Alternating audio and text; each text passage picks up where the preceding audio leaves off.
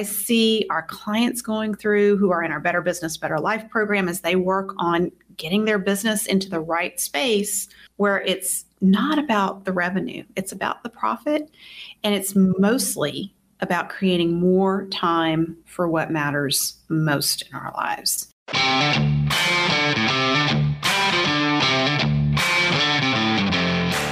You work hard in your business. On the Profit by Design podcast, we ask the big question. What has your business done for you lately? Hi, I'm Dr. Sabrina Starling. I'm the business psychologist, the author of the 4-Week Vacation and the How to Hire the Best series, as well as the founder of Tap the Potential, where we coach entrepreneurs like you to design sustainably profitable businesses that give you more time for what matters most and more money in your bank account than ever. Because after all, we believe work supports life, not the other way around. Weekly on the Profit by Design podcast, we bring you tips, tools, and strategies from our own experiences and from the experiences of our guests who are entrepreneurial thought leaders and real life entrepreneurs, all to support you in making intentionally profitable and sustainable business decisions to live the lifestyle you desire. Profit Designers, the 4-Week Vacation, the entrepreneur's ultimate guide to taking your life back from your business is now available. Go to 4weekvacation.com, grab a copy of the book, and be sure to follow the steps there to claim your bonuses. When you purchase the book, you are eligible to join me for my upcoming live training, the 4-Week Vacation Better Business, Better Life Jumpstart. Plus, and you'll also get an invitation to an exclusive VIP closed door training with me to identify the true profit potential within your business. Just follow the steps at 4weekvacation.com. And I hope that the 4-Week Vacation book inspires you for what's possible. It's time to take your life back from your business.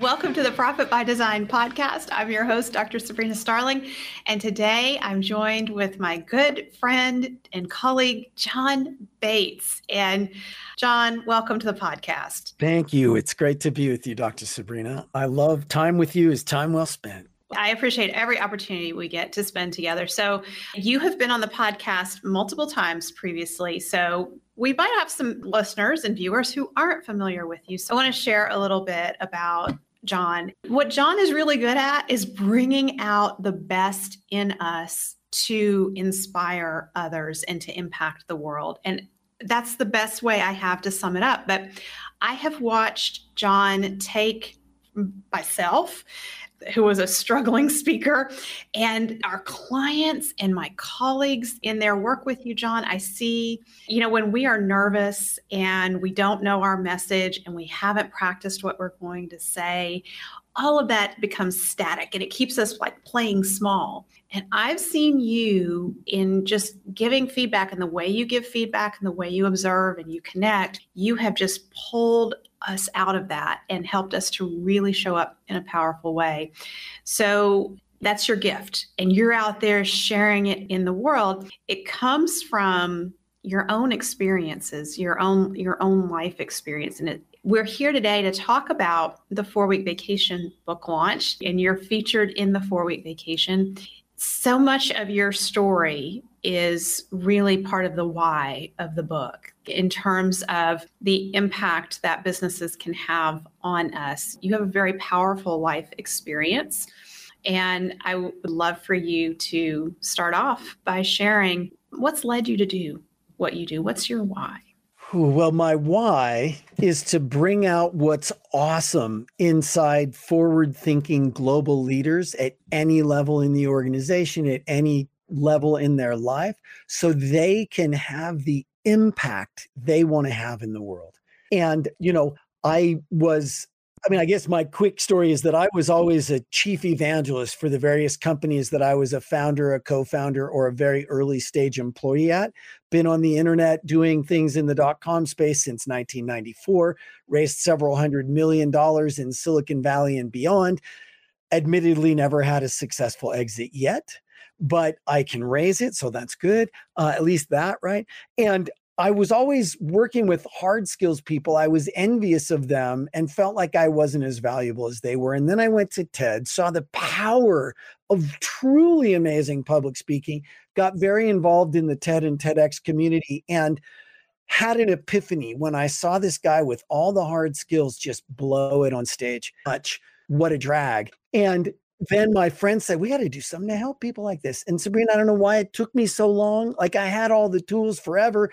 But when he said that, I was like, oh my gosh, I could have had a V8 if I just got over myself. That's what it really took. Just getting over my own insecurity and realizing that if I stopped honoring the chip on my shoulder and actually started to just bring what I had to the people around me, I could make a total difference for people like that. People with the hard skills had so much education, so much to offer, such great ideas, but their communication wasn't a match for how great their ideas were. So they made less of a difference, and that is heartbreaking to me. So I stepped in and based everything I did because of that moment in human evolutionary biology and human neurophysiology. In other words, the science of communicating with human beings and motivating and leading and changing the paths of their lives through communication.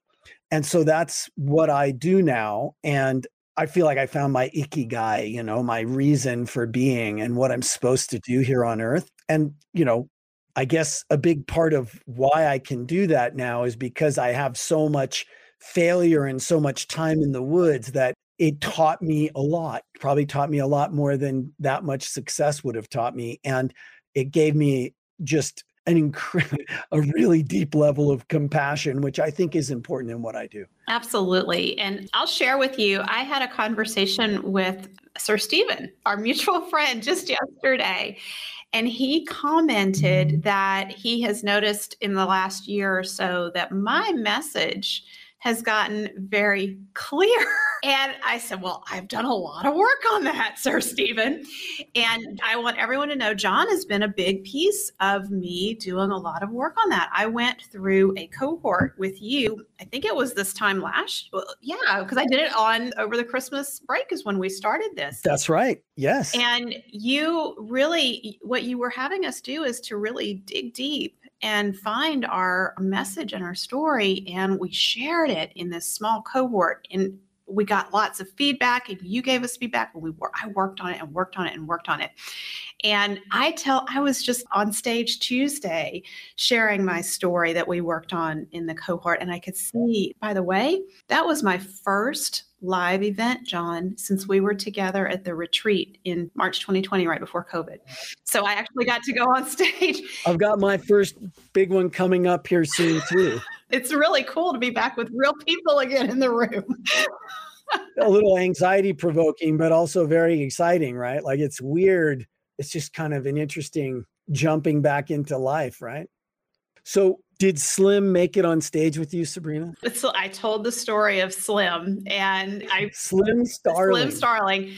So the story, just briefly, the story of my grandpa Slim is that he was a true entrepreneur. Like, he was an oil man and he just chased growth and opportunity. And he had this brilliant idea and this was back in the 1950s, he was going to sell more fuel at his service station, and he put up a screen behind one of his service stations and decided to give purchasers of gas 5 gallons of gas a free ticket to the show. And the idea clicked. Cars came in droves. Like, this was a drive-in theater screen. This became a drive-in theater, and that's how he sold more fuel. And so the business took off. And that's it, right? All of us want that wild success. We want to, Mike Michalowicz talks about get different. Well, Slim got different. He did something different and it took off. And we all want that wild success in our business, but that wild success comes with a significant impact on quality of life. And that's what I am so passionate about. I believe work should support life, not the other way around. Everyone in the family was impacted by that wild success in not such a great way. Everyone was working and it became all about the business. The whole family's life revolved around the business, and they were eating their meals, out of the concession stand. My dad, as a child, was eating hot dogs, popcorn, nachos, and soda pop as a regular diet out of the concession stand. And that was just because he had to work and everybody had to work. And this is what I believe is so important for us as entrepreneurs to remember is we have to write our relationship with our businesses and not let the business take over our lives. And so you've had a very life-changing experience that really that was like your big eye-opener, that the way I'm doing things, as successful as these things are, it's not working. So would you be willing to share that with our audience here, John? Sure. This was the kind of, in some ways, the heartbreak of my life. We started a company, myself and 3 other founders. So there are 4 co-founders total. I was the visible co-founder. We raised over $80 million at our company called bigwords.com. We delivered textbooks over the internet, cheaper than the bookstore. We were going to take the fat out of that market and split it with the customer, and it was really a brilliant idea. It really was. It was what the internet's good at. And our investors told us, grow. As long as you're growing and growing market share, don't worry about being profitable yet. Don't be stupid, but don't worry about it. Grow. As long as you're growing and growing your market share, we can always get you more money, right? So we grew and grew market share. And then in 2000, the market changed, and all of a sudden they were like, we can't get you money anymore, and we don't think that you're going to be profitable fast enough. So we're pulling the plug. And that was after we had raised over $80 million, had about 500 people working for us, had a very cutting edge warehouse. I think we turned down our opportunity to be purchased by Amazon, a whole other stupid move, but we were young and dumb and wanted to do it ourselves, right? We'll never make that mistake again. So on October 20th of 2000, they pulled the plug on us. And not long after that, I almost died of an autoimmune disease because I had been sleeping maybe 4 or 5 hours a night at most. I had been stressing to the gills. I'd been traveling all the time. It was just go, go, go, go, go. And I was dealing with this thing like it was a sprint for 3 years, and it's not a sprint, folks.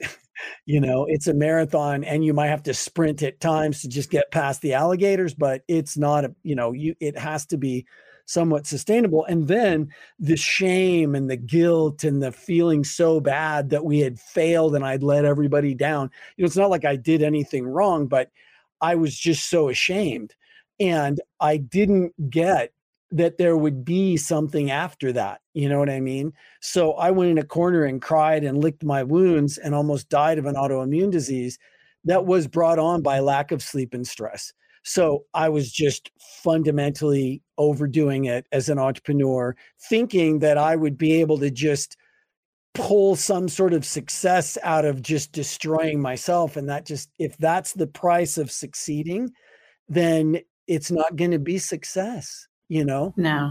And so that's why I'm so excited about what you do and what you bring to people, because look, success, you can succeed and not destroy yourself. Yeah. I know that's possible. Yeah.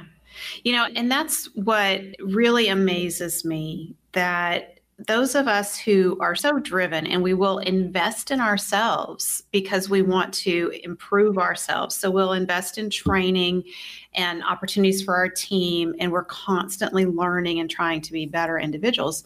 And at the same time, we will be the very first to lose out on sleep.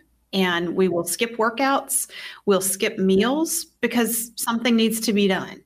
And we're going to get it done. So while we invest all over the place, we neglect our greatest investment, which is our own well-being, ourselves, and making sure that we're able to perform at our best. And I wish I had a pill that I could just give an entrepreneur when they're in that state of mind that, I can only work, I have to keep working. I can only sleep a few hours a night. There's so much to be done. I'm going to work through the weekends. I'm going to do this, going to do that. I'm going to, neglect my family, because our brain convinces us it's in fight or flight mode. Our brain convinces us that's the most logical thing to do. We just need to get through this rough period.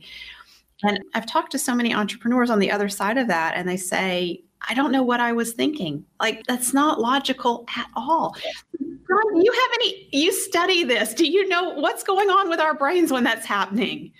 Well, we've just been hijacked by not our prefrontal cortex, right? We're not in our best state of mind. We're not in our best, using our best thinking capacity. We're in that fight or flight ancient mode, fight, flight, or freeze. And I think most entrepreneurs fight, and okay, look, that's fine. If you got to do that, maybe even for 2 weeks or a month, but set a boundary on that, because if that becomes the norm, we're living in fight or flight. We're dumping all kinds of horrible long-term chemicals into our bodies, and we're destroying ourselves. That game of how much sleep did you get last night? Oh, I only got 4 hours. Oh, I only got 3.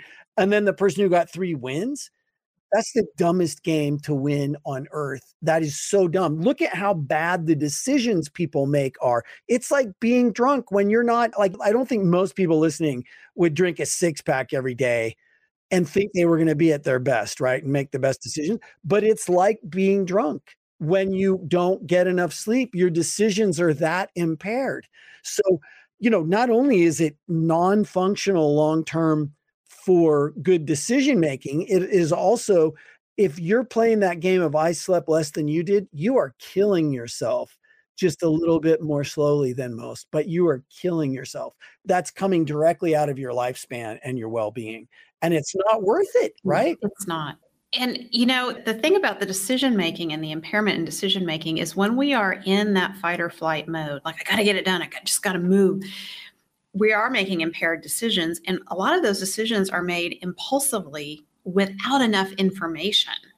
And so if we could just, chill out, just go relax. Today's Friday, go enjoy your weekend, and then come back and deal with something on Monday. You're going to have a fresh perspective. We always, every time we get a good night's sleep, we all say, oh, the world looks different. You know that, right? As an entrepreneur, we have things that happen every single day that create stress, and we just move from one thing to the next, to the next. And so we may feel mentally resolved on things, but physiologically, we have to complete the stress cycle.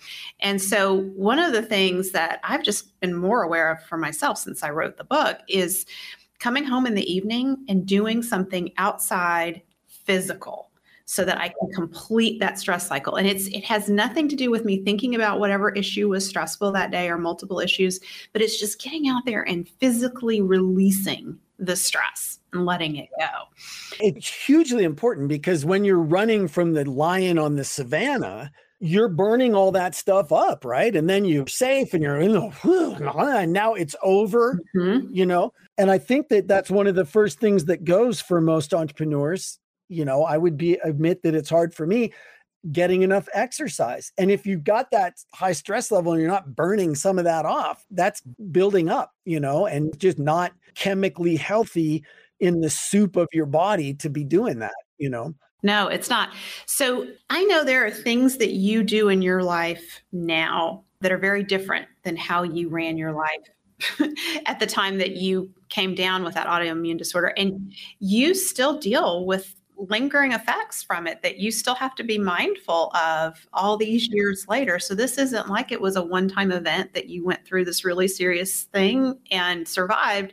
There's ongoing things. So what are you doing differently in your life now? So the biggest change is that I now guard my 8 hours of sleep like my life depends on it, because I realized it does. Yeah. And so, and I really don't have an option. If I get less than 8 hours for a few nights, I start to have symptoms again and issues. And so, I build in that buffer for myself. When I fly and I go someplace to speak, I'm going to get there in time so that I can go to bed early enough that night, And even though I might want to stay out till all hours with the, having fun with everybody, I go home so I can go to sleep and get enough sleep and get up the next day and be 100%. Because, that's the other thing, is that when I'm working, it's usually a bunch of people's time that I'm using up. I've got a bunch of people in the room or on the call, and I need to be sharp. If I come in like dragging that, then I'm not doing my job, Right. And so that's one big thing, guarding that 8 hours of sleep, and sometimes I get more. Like, luckily I have a 5-year-old. So, I'll fall asleep with him and sleep for 10 hours sometimes. And I feel a lot better because of it. And I think I'm a lot sharper because of it. And I notice when I'm not. And then, the other thing that I'll say is that I really decided for myself, and I think it's kind of a universal truth, but it's certainly true for me. It's not success if it's not fulfilling. And working that hard and not getting enough sleep and not seeing my family and all that kind of stuff, that is not fulfilling, right? And so I started carving out an afternoon a week for my family. And at first I did it kind of pressed up to the weekends to try and extend the weekends. But then because of we were skiing and I was like, okay, well, Wednesday's a good day. It's in the middle of the week. There's not that much, like way more crowds on Monday and Friday. So we started taking Wednesday afternoons to go skiing. And what I realized is that's like a midweek weekend. That's what I call it, the midweek weekend, So I work till noon on Wednesday, knock off around noon, and we just go have a blast on Wednesday afternoon. Now I've got Monday, Tuesday, Wednesday morning. I can do that, right? Then I'm totally like, we have a great time all day Wednesday. We're outside. We're not in the crowds and everything. And then I come back Thursday morning and I just have Thursday, Friday, right? Like today's Friday that we're doing this. And I'm like, woohoo, it's almost the weekend again, And it turned out to be a much better mental thing for me than I had any idea it would. So I'm now a big proponent of the midweek weekend. That's awesome. John, I really like the idea of this midweek weekend. And I think it gives us that break to clear our thinking so that we can be a lot more productive. One of the things that I used to do is try to cram everything into a 4-day week and take Mondays off. And so, right. That's what I was trying to do too. Yeah. But then I was doing these really long hours on Tuesday through Friday. Yeah, 10-hour days, Monday, Tuesday, Wednesday, Thursday. You're still doing a 40-hour week. And, yeah. And then I would be exhausted on the weekends. It would take me all day Saturday to recover, and then there was just a little bit of time on Sunday and then Monday. But so I like this idea because you have 2 days and you have a half day and then you just go and enjoy. One of the things that you've shared with me that I think is so important is you've also put a lot more emphasis on your friendships. That was something that you said really suffered when you were working so hard. Oh, for 20 plus years, I think that suffered. Yeah. And especially, Dr. Sabrina, for men, I think, in the bell curve of life in, I guess, maybe Western societies or the United States in particular, probably we're worse than a lot of other Western societies. I think women get socialized and taught how to form deep friendships and maintain those friendships better than guys do. And I think it's kind of an outgrowth of our biology and whatever, and our socialization. But guys do stuff in this shoulder to shoulder manner, right? We get together and we watch the game, or we get together and we check something out, or we go do something, right? We're not so good at like, hey, let's have a glass of wine and talk about our feelings, And guess what? We die 10 years earlier because of it. We have shorter lifespans because we do not have deeper friendships. And so about a year and something ago, I started to really commit to my male friendships. And you know what? I'll tell you the truth. I'm still super disappointed at my results. I've been reaching out. I've been sharing the articles. I've been trying to have us do fun things. Everybody jump on a Zoom call. But you know what? All my male friends prioritize almost everything else over their friendships, right? And look, I'm not making anybody wrong. Like, family is important, right? I haven't been able to see my family enough. And, all the other, but the one that does drive me kind of crazy is, I'm working too much, right? I can't do that right now because I'm working. I'm like, I have a friend and only he will know who he is, but he just sold his company for like some ungodly sum He does not have to work anymore. Almost had a nervous breakdown about who he was and jumped back into being a workaholic. Wow. And he's one of the guys that I'm trying to get to go do stuff with me. And he's like, I can't, I'm too busy. Right? Dude, what do you talk? Why did you do this? And what I realized I didn't know and didn't understand and focus on earlier in my career is I'm not doing this for money. I'm doing this for freedom. Mm-hmm. It just so happens that money tends to allow for more freedom, right? So we get mixed up about what the real goal is. The real goal for me now, Sabrina, is freedom, man. I want to make a difference for the world. I want to make enough money that I can, and I want to get people around me so that I can hand this off. I want to go take a 4-week vacation. I didn't say all that to lead up to that. It just dawned on me as I was saying, right? Like that is what it's about. I want to have more say over my life. I don't care if I make $20 million if I have to be running 24/7 and I don't get enough sleep and I don't get to see my family and I don't get to do fun things. Like it's bankrupt to think I'm going to go fishing when I retire. I want to go fishing now. Yes, absolutely.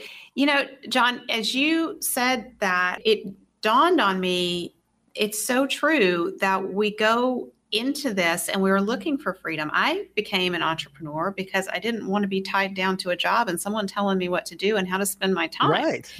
And then very quickly, I thought it's going to come when I grow my business. I mean, that's what we all think. Somehow there's this magic revenue number, and when we hit it, the gates are going to part, and we're going to have freedom. But it never comes, and we get on this rat race. And one of the things that, as I was putting together, I've been trying to put together the pieces of the Tap the Potential solution for years to figure out, how do you build a business that is profitable, that doesn't require the owner to be there every single day. And it was magic when Mike McCallowitz shared Profit First with me, because that was a game changer. And it is step number 1 in the Tap the Potential solution, to design your business to be sustainably profitable. But it got me out of that place where I felt like I just needed to get that next revenue level and get to that next revenue level so that I could have the money to enjoy some freedom. Right. And what you said is we've mixed up the goals. Like we've gotten things backwards. We think it's about the money, but it's not. It's really about what we want is the freedom. And the reason that's so hard to attain for, I think, so many of us as entrepreneurs is because we don't realize what the real goal is. And I think that's what you're talking about in the 4-week vacation. And because people hear that 4-week vacation and they think, oh, I'm going to go screw off for 4 weeks and then what, right? No. This is not about the 4-week vacation. Yes, it is, right?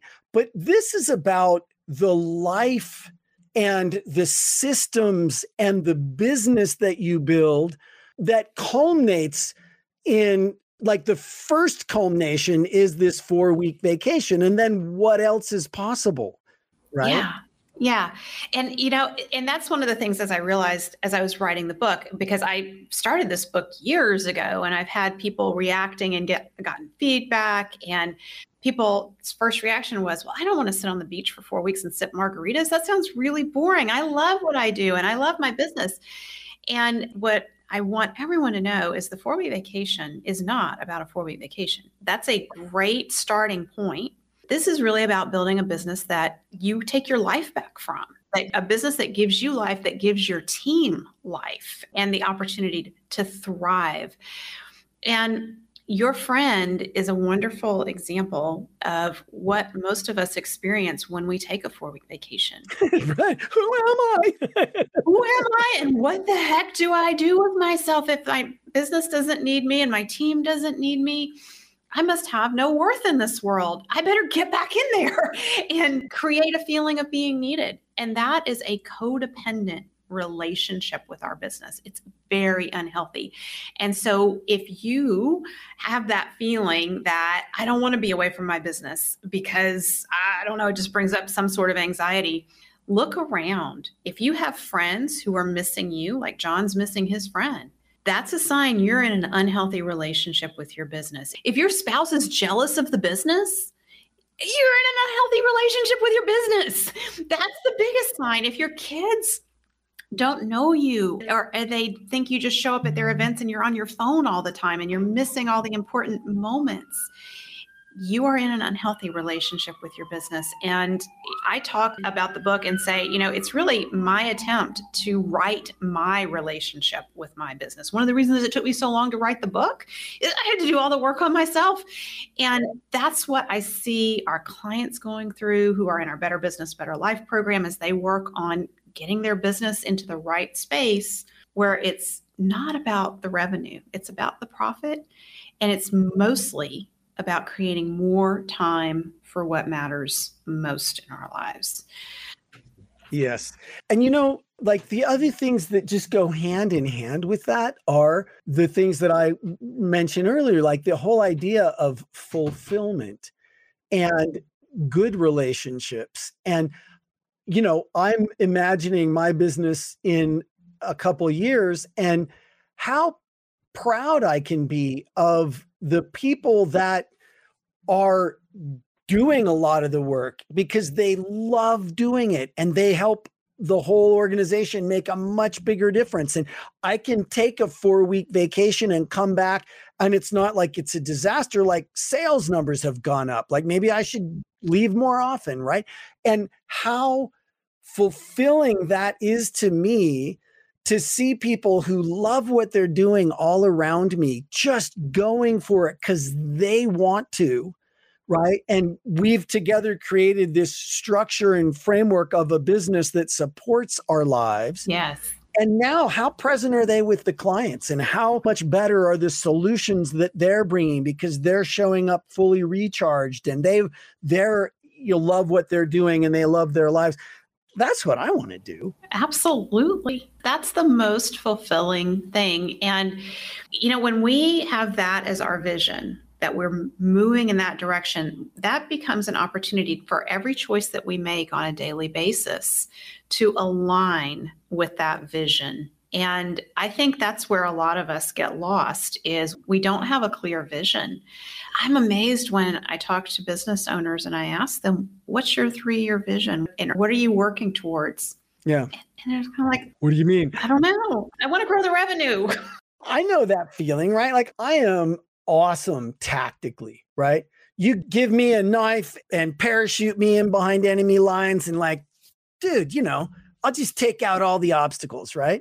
But that's only a part of the solution, right? What about the strategic part of me that I've just been like, that gets real, like, I'm not thinking strategically when I'm, street fighting behind enemy lines in full on fight or flight mode 24/7 with my business, right?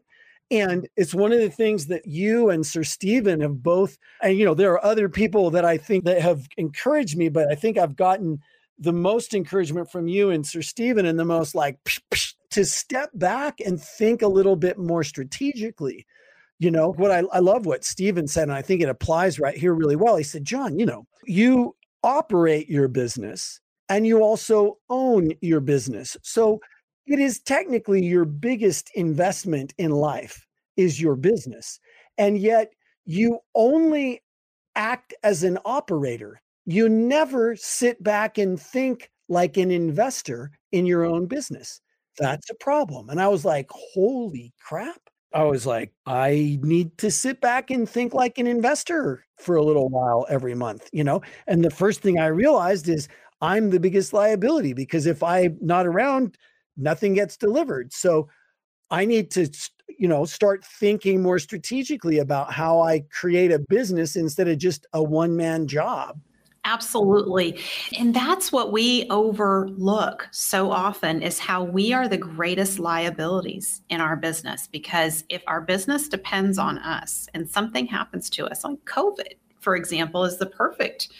Even though my business, I've been through multiple 4-week vacations, 9-week vacations, 6-week vacations. When I started thinking about, well, what happens if I get COVID? I thought, well, I think it'll be okay. But then I started thinking, well, what happens if multiple members of our team get COVID at the same time? That's not going to be good.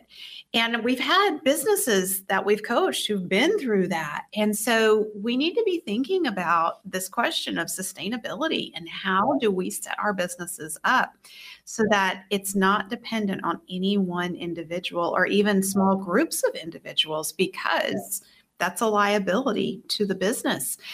And, when you talk about thinking about the business from the investor viewpoint, I invest. And if I knew that I was investing in someone who was sleeping 4 hours a night, skipping meals, and working 80 hours a week, I'd be like, no, thank you.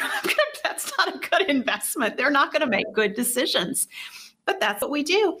But the other thing about thinking about the business as an investor is so many of us think that our business somehow is a retirement plan. And there's going to come a point where we're going to have this business and we're going to sell it and we're going to get paid a lot of money and we're going to retire.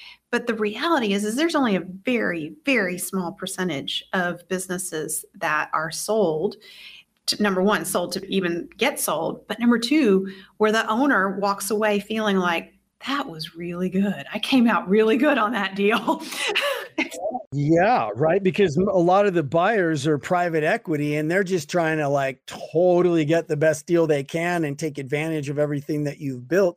And if you don't build it like a really smart business, you're just never going to get the returns on that sale that I think we would all want. And that's one of my biggest revelations too. I'm like, okay, I got nothing to sell, if I don't show up, right, there's nothing to sell here, So I've started looking at my IP and I've started to try and codify my business and that's hard because I've got, one employee and we've been doing it just by the seat of our pants so long. It's really hard for us to start using things like Asana and start documenting what we're doing and make it easier to grow this thing and bring people on and onboard.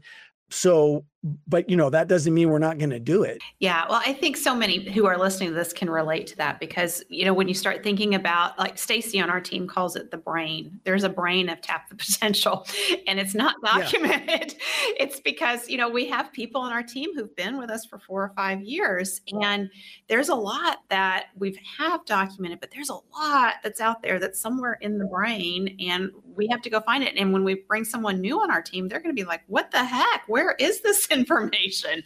Yeah. And so, we all have to start somewhere. And it's those small steps forward in a consistent direction that lead to big change over time. And, if we're going to take these small steps, let's be intentional in these small steps that we're taking. Yes. And there's a quote that I took from you and I should put it in the 4-week vacation and I want to share it. You said that visioning is about designing the future we're living into. And, we don't take enough responsibility for really designing what we want to live into. When we just kind of show up and react to what's happening around us, we're really missing out on that opportunity to, let's design something meaningful here that's going to have an impact. Yes. That quote is so powerful. How do you live that? Well, so, this is something that I learned in an organization called Landmark, and I just want to call it out because it was one of the most powerful things I ever got anywhere. And, when you say that quote, the other piece that goes right along with it is that not only are we not designing the future that we're living into, right? But our future is all full of stuff we put there by accident, like, oh, my heart got broken, I'm never going to fall in love again, or oh, I got the wrong answer when I raised my hand, I'm never going to do that again, right? So we have all this stuff stuck in our future, and then we're not consciously pulling it out and putting something we want in there, and Sabrina, this is something that I've actually been going through personally right now, because that future is changing from I used to be just fine with one-man band. I'm just going to make money. I'll put some away and I'll be fine. Right. I'm realizing, number one, I'm probably not going to reach my goals quickly enough that way. And I have a 5-year-old and I want to provide for him and I'm an older dad. So it started to kind of grab me, And so now when I catch myself thinking about the future I don't want, that's called worrying, right? The minute I notice I'm doing that, I flip it over to start thinking about what I do want, right? like, I know I have great content, and I know that the organization that I have now and am creating can make a bigger and bigger difference. And I know that people get jazzed about being a part of that. And, so I don't have it all worked out. I guess we never do. But when I notice that I'm putting what I don't want in my future, mentally called worrying, the minute I notice, I flip it over and just start to imagine what I do want. And, we've been having in our organization, we've been having meetings talking about what we do want, looking at like, okay, let's say this worked. What would that look like? How many people would we need to support that? Do we think these revenue projections are reasonable, et cetera. Mm-hmm. And so, that's what I'm doing. And I feel like we both have a good friend named Sir Stephen who's good at taking people through that visioning process. I'm still getting the resistance out of the way, so I'm taking steps and noticing that I've got this resistance, right? Because it's scary and it's not what I used to do and it's not how we used to do it. And, it puts me at bigger risk. And actually, it doesn't put me at bigger risk, but it feels like it. And so, there's all the stuff going on in my head. The monkey mind. Yes, exactly. Yeah. Yeah. And, John, one of the things that I want to just share about you is the work that you do is so powerful and it impacts so many people. And if you continue to play small and be your one-man band, you really are depriving the world of your impact.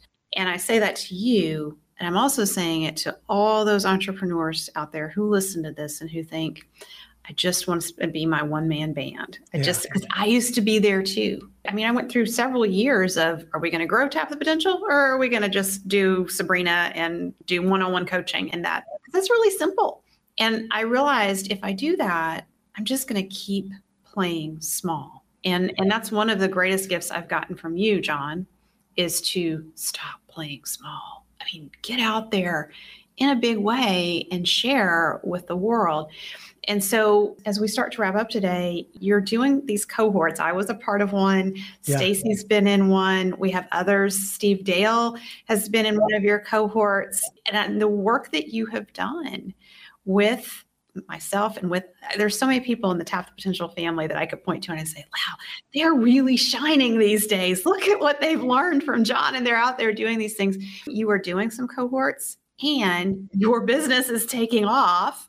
And so your opportunity to do these cohorts, the window is closing. So I want to let you share a little bit about what this opportunity is in case anyone wants to just get in there and take that opportunity. Well, thank you, Dr. Sabrina. And it's something that I'm going to keep doing as long as I can, because as you named off all those people, the fulfillment level of just any one of them and then all of them together, watching that, being a part of that, like, it's just one of the greatest things on earth to see people just step into an aspect of themselves that maybe they didn't even know was there before, right? And share their stories and share themselves in a whole new way. So we're doing these cohorts, and it's based around my core training, which I call the Speak Like a Leader Bootcamp. So, even if you already are a leader and you do speak like a leader, it's a great thing. And what we realized is that it's great as a self-paced course. We have that option, but there's just something to having a little bit of accountability, having some other people in the group with you, because that group coaching is actually in some ways more powerful than one-on-one, and then getting my decades plus of experience as well. So we run 8-person cohorts, and it's a 10-week course. Sometimes we'll skip a week for holidays or whatever, but it's basically over 10 weeks. And in that experience, people, they choose, they craft, and then they tell their TED-like talk. And it doesn't matter if you're going to be on stage or not. You don't have to go give that talk at TED. Pieces of that talk will then, I think you've noticed, will start to just be a part of your conversation. It'll be part of the podcast thing. It'll be part of talking to somebody who who maybe will be a partner or a client. It becomes part of all your conversations. And that TED-like talk, as we envision it, is made up of some key pieces like your origin story, which I think is your most important, most powerful asset as a leader, as anyone who's trying to be influential ever. So you get that, right? And then you'll get your one idea we're spreading, whether you do a TED-like talk or not, being clear on what really matters to you, that idea that you want to bring to the world. That it's unbelievable how clarifying that understanding is, right? And so, this is one of those things where it takes something, but boy, does it provide back for the rest of your life. And I guess you could agree or disagree.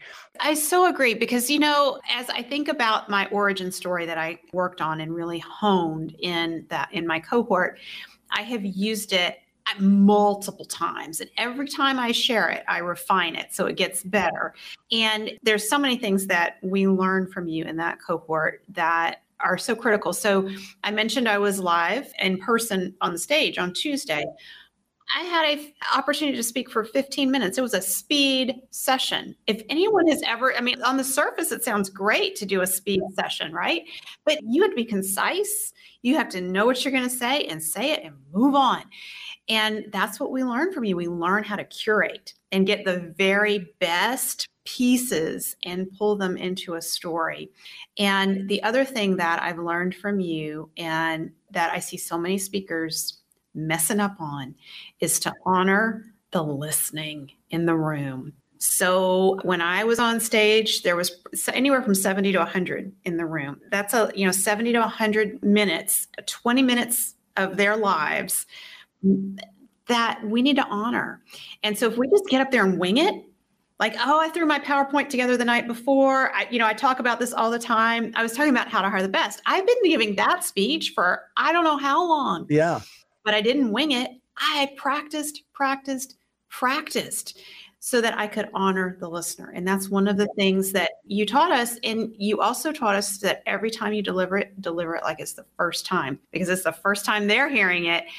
And so, if you want to show up powerfully, there's so many places where just being able to connect with your audience by sharing your origin story will break through all kinds of barriers. And immediately the people in the room will see you as a real human being and they want to listen to you after that.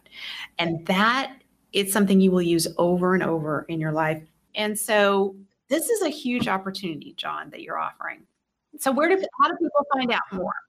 Yeah. And, and I don't know, either the price will go up or we'll stop being able to do it if I get much busier, but we're committed to doing this for as long as we can and just the difference that it makes.